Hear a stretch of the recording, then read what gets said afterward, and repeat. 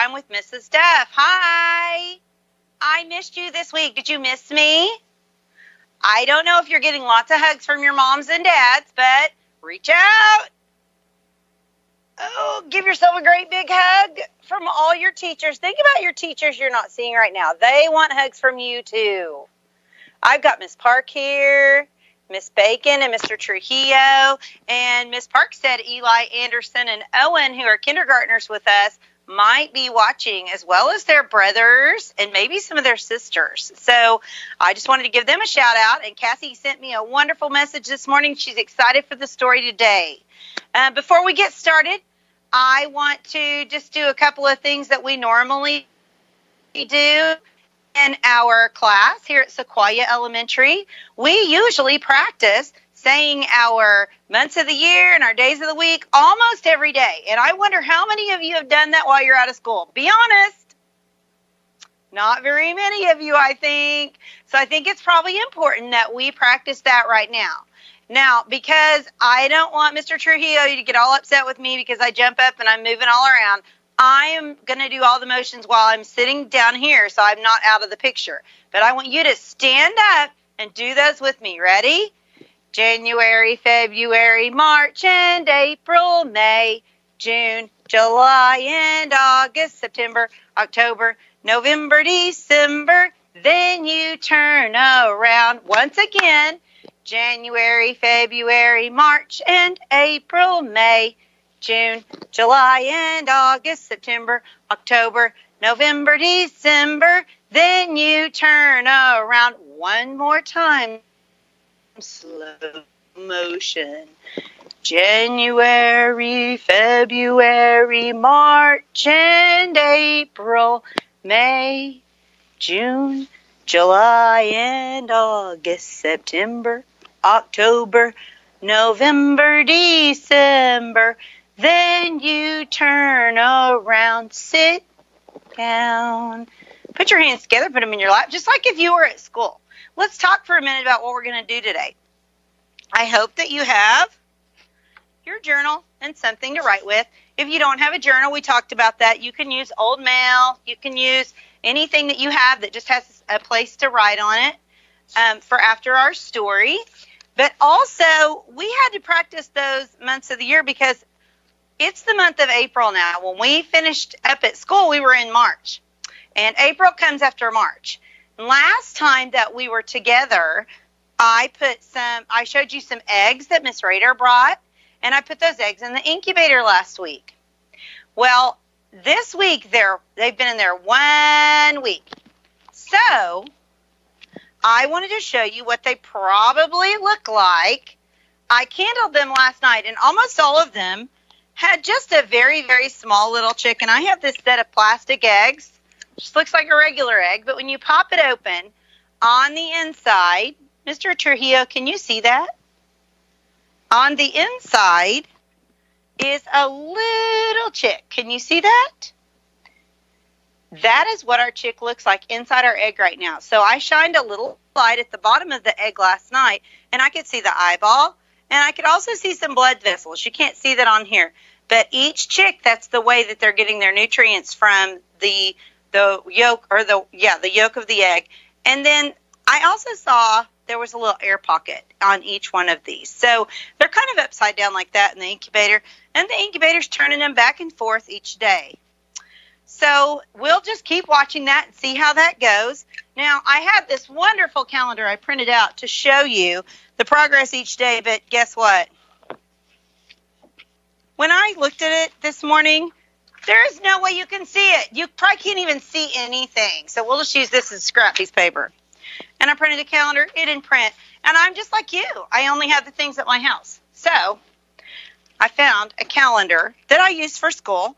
And this one says April. You probably can't see all the little lines, but if your parents have a wall calendar, if you want to look at it and find May 1st, which will be like after the last day of April, that's going to be the day these chicks hatch. So you might ask your parents if they have a calendar at home so you can mark off.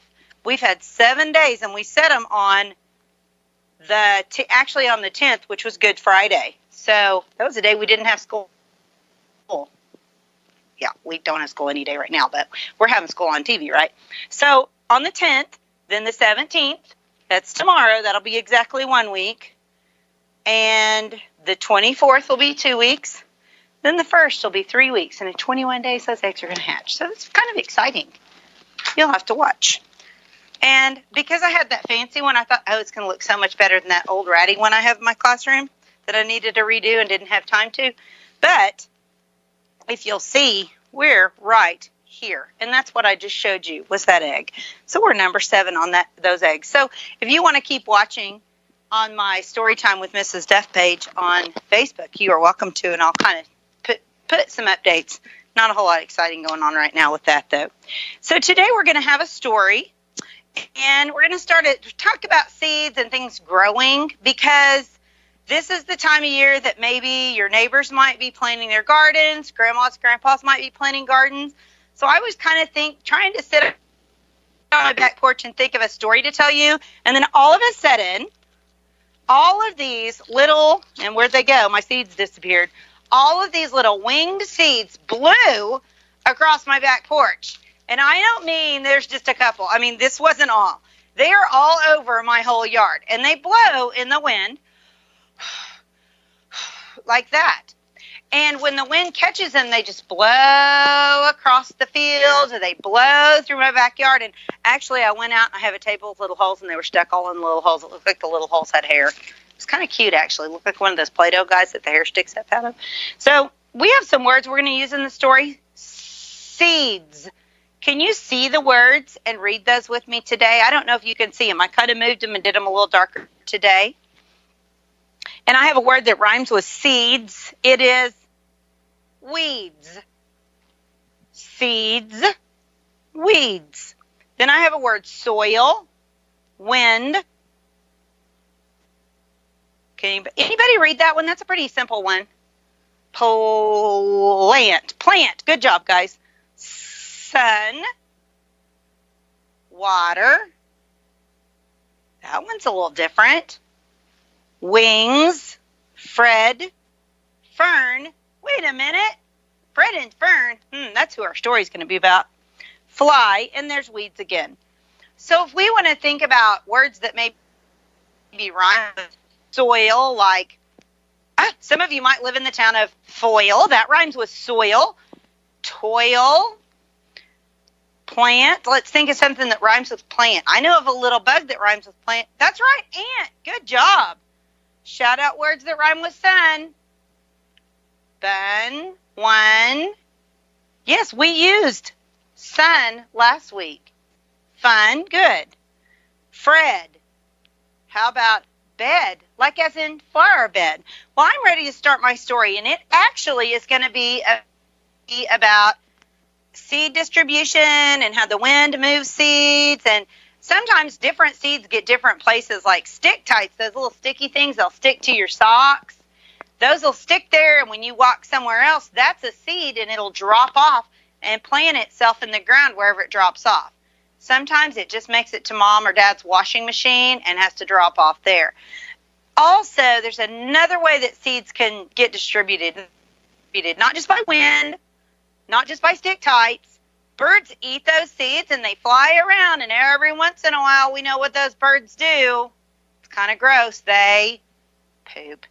And when they poop, that white poop comes down, and if you look, there might be little seeds in it. Sometimes it'll be different colors, and it's because of what the birds have eaten. And if they take those seeds somewhere else and they drop that somewhere, maybe in the middle of another yard, that seed they picked up in your yard might go to someone else's yard. That's kind of cool, isn't it? So now let's talk about our story.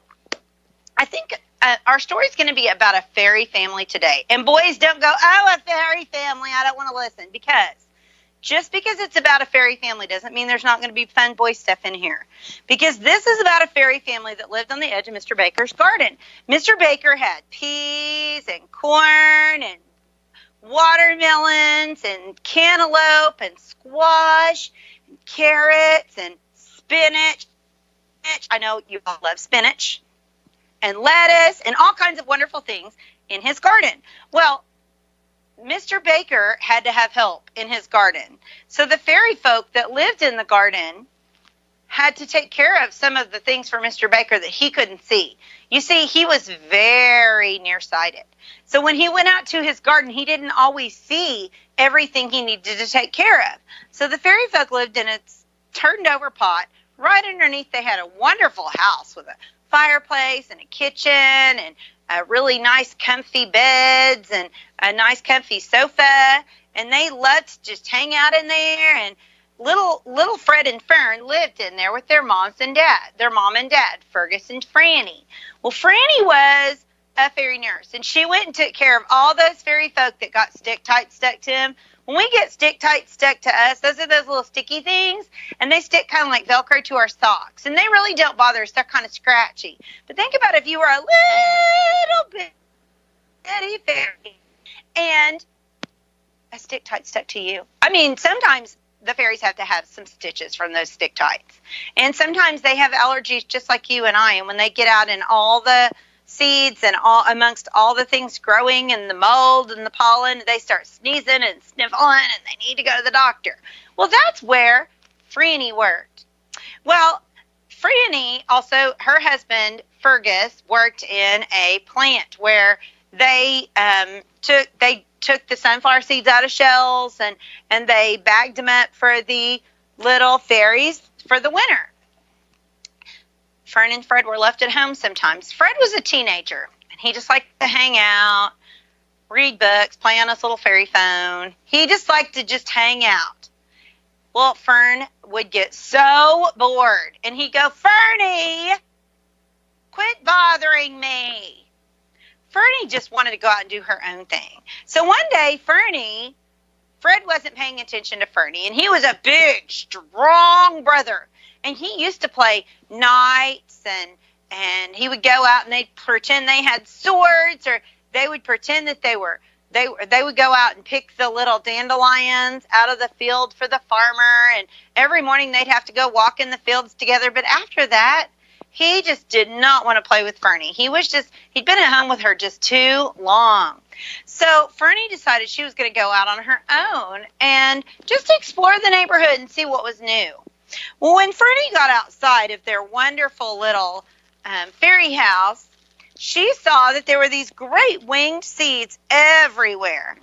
Well, Fernie was tiny. She was so little that when she grabbed a hold of one of these seeds, she didn't mean to, but the wind picked her up like they were wings, and she started flying across the yard.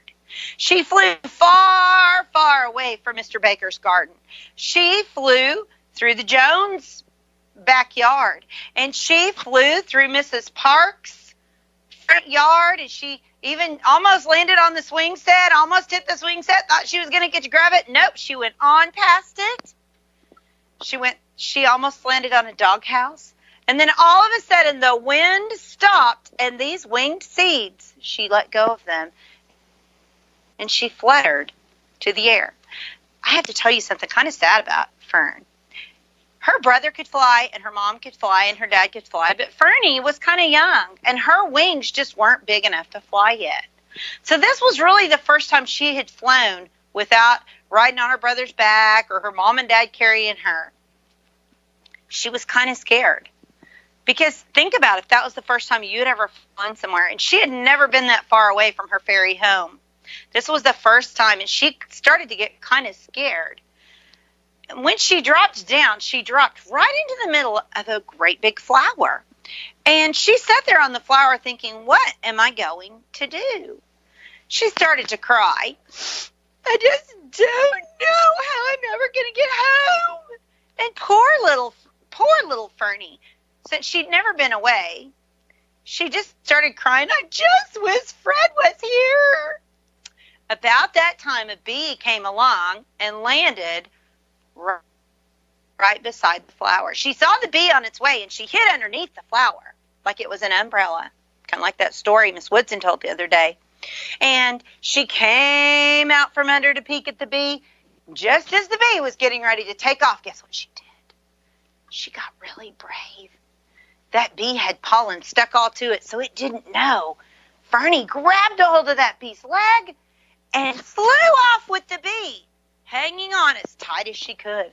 Well, the bee didn't stay close to the ground. The bee flew really high and higher and higher and higher until Fernie got stuck in a tree. She flew into a tree, really high tree. And Fernie got stuck in that tree. And she was still kind of crying. But what she noticed was she was getting closer to Mr. Baker's garden again. She was getting closer to where her little fairy house was. And she thought, if only I could find another way to get over to my home. She started to yell, but she knew her brother Fred was just too into his stone in the house. He had already done his work for the day out in the garden, and he wasn't going to come and rescue her. She thought about it, and she thought about it, and she thought about it. And then she found a great big leaf. And she thought, well, those seeds carried me through the air. So maybe if I grab a hold of some leaves, they'll act like umbrellas too. So she grabbed a hold of one great big leaf and held it over her head, and she jumped. She had to be so brave. And she jumped out of that tree, and she floated all the way down to the edge of Mr. Baker's garden. Well, by this point, Fred had been in the house, and he decided that he and Fernie needed to go pick some more dandelions out of the garden and start blowing the dandelion seeds all over the place in other areas so they didn't get Baker's garden. Well, little Fernie, she saw her brother come out of their fairy house just about the time she landed on the edge of the garden, and she said, Freddie, I'm here. And he said, well, where have you been? He didn't even know she was gone until just at that moment. So as Fernie walked towards Freddie, she said, Freddie, you won't believe it. I flew on my own. And he said, Fernie, he said, let's have a flying lesson today. So that day, instead of sitting and playing on his phone in the house and hanging out, eating all the snacks and watching TV, they went outside, and Freddie taught his sister Fernie how to fly. So she learned how to fly, and from that point on, anytime they were out collecting dandelions, she could pluck one and fly it to the edge where all the weeds were supposed to be.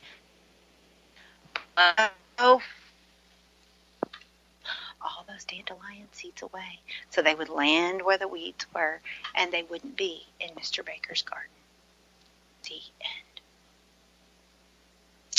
Now, boys and girls, we had a few characters in that story. We talked about the mom and dad, but they really weren't characters in the story, were they? They just went off to work, and they weren't part of it. But we had Fernie, and we had Freddie. And Fred and Fern were really our main characters, weren't they? And Fern found a bee, and she learned how to fly. And she realized that her tiny wings had grown big enough that she could fly. She used the wind to fly. We talked about seeds and soil. So today, when you get out your journal, after Mrs. Duff's finished with story time, and you get out your journal, and you want to journal in there, you could journal about the little fairy. You could journal about what Fred was doing. You could journal about all the ways that she flew and all the places she went. Now, if you really want to get detailed, you could take a piece of paper and you could fold it half and half again. And when you do that and you open it up, you have what is called 4 squares. 1, 2, 3, 4.